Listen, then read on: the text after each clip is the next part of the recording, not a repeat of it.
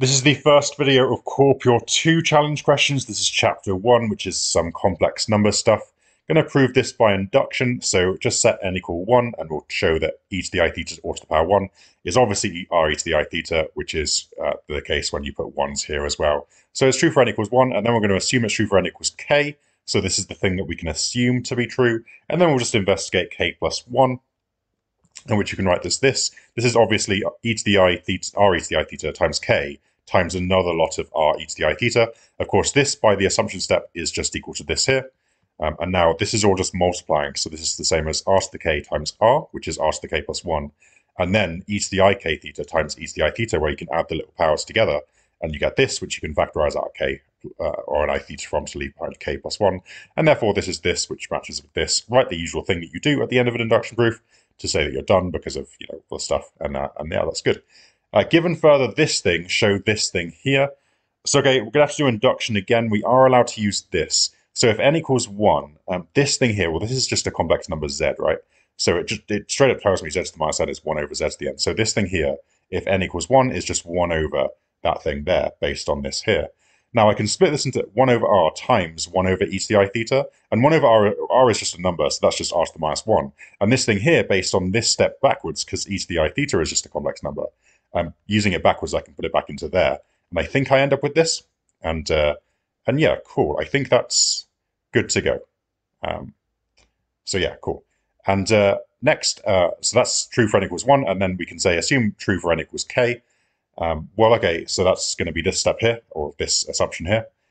Investigate k plus 1, and we're going to put k plus 1 into there, which makes brackets, or minus brackets, k plus 1, which is minus k minus 1. So that's the same as this, the minus k, times this, the minus 1. This, by the assumption step, is this. And this, by the case where n equals 1 holds, which we already tested, is equal to that there. And now, again, just combine these two things together in the same way as before, and you end up with the thing done.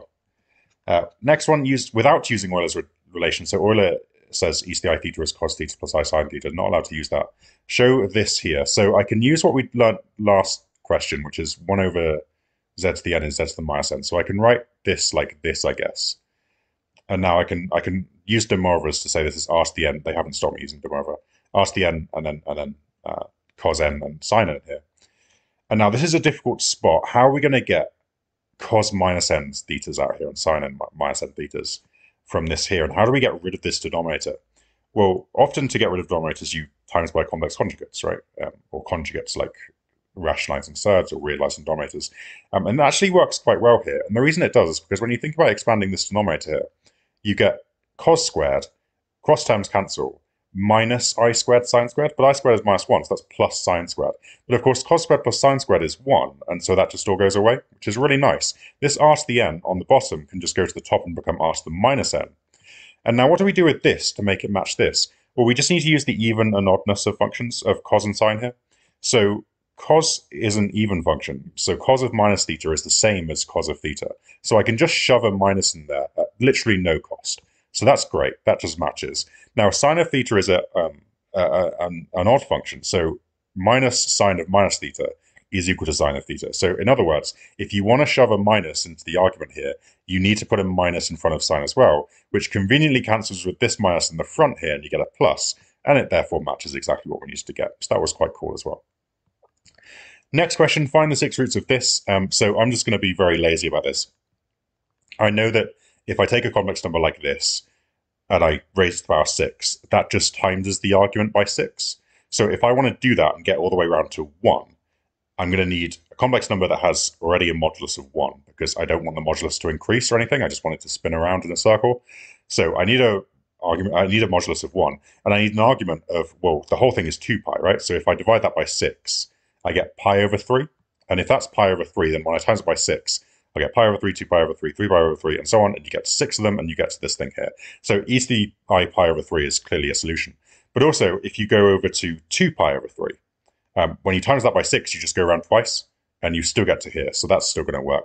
But also, if you go backwards, minus pi over 3, and times that by 6, you just go back to 1 the other way around. And likewise, minus 2 pi over 3. And e to the I pi, of course, if you start here and times this by 6, you get 1, 2, 3, 4, and then you just keep going around as you get to 6 here.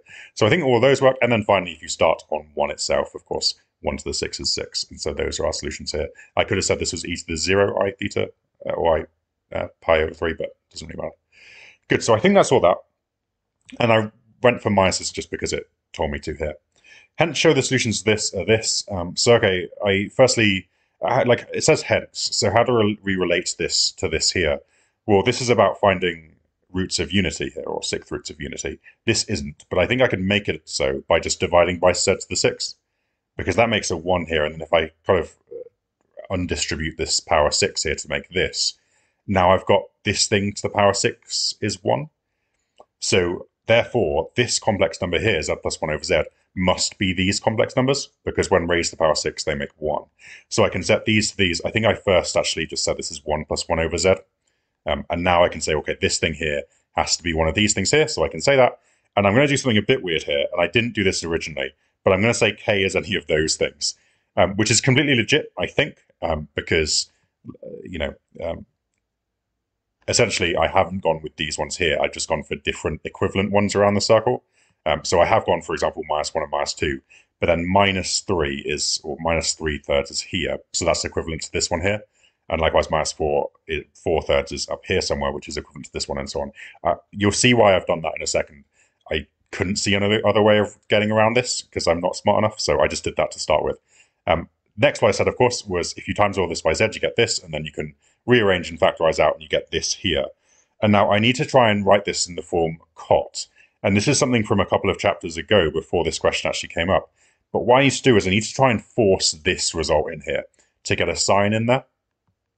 So, okay, there's a few ways of doing this, but quite a nice way is to take this denominator and factorize out an e to the k pi over 6.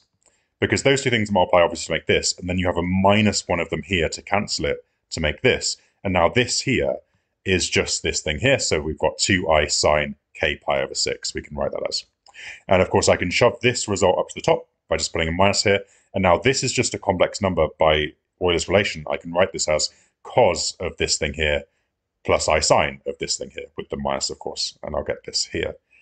Now, what can I do here? Well, I can shove this, or I can split this fraction in half to get this over this plus this over this, which is not what I've done. I've first actually I've done the cos even sine odd thing, where this minus doesn't matter because cos is an even function, and this minus does. It needs to go to the front because sine is an odd function. So I've done that first. Now I think I'm going to cut the thing in half to make this.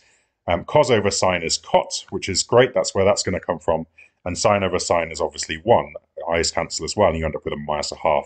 So that's super great. So we get this, which is this, which doesn't quite work. So this I here, to realize it, I need to times by I over I.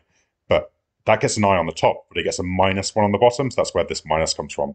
Now, this is almost correct, but notice how it's not quite correct. And this is where, do you remember I said k had to be -1, 2, 3, 4, 5? This is where I can claim that if that's true for k is minus these things, well, when you put a minus into cot is an odd function. So if you put a minus into cot, you can just take the minus and put it over here instead, which will cancel with this. So I think I can just get rid of this minus and say it's this, as long as k is these things instead. Because putting minuses in here essentially just puts a minus out there to cancel this, make it a plus, and then you're putting pluses here with a plus there, which is what I've said here. So I think I'm allowed to do that, and I think that's where this comes from. I'm unsure why they haven't got a 0. Who cares? Anyway, show the points. Oh, this is interesting. So this was from a different, this was from the mixed exercise. It was a chapter after this question here, which was just answered. But you'll notice it's the same question, right? Like it's literally halfway through my working here, I wrote that, didn't I? It's back here somewhere. There it is. I wrote it, z plus 1 over z to the power 6. So the solutions to this are this. I just wrote them. And these are on a straight line because there's the real part, it's -1/2. There's the imaginary. So whatever cot of this is, I really don't care. It's all on this line. So this was a very trivial question based on the fact that we previously solved this and got this here. And so we're done.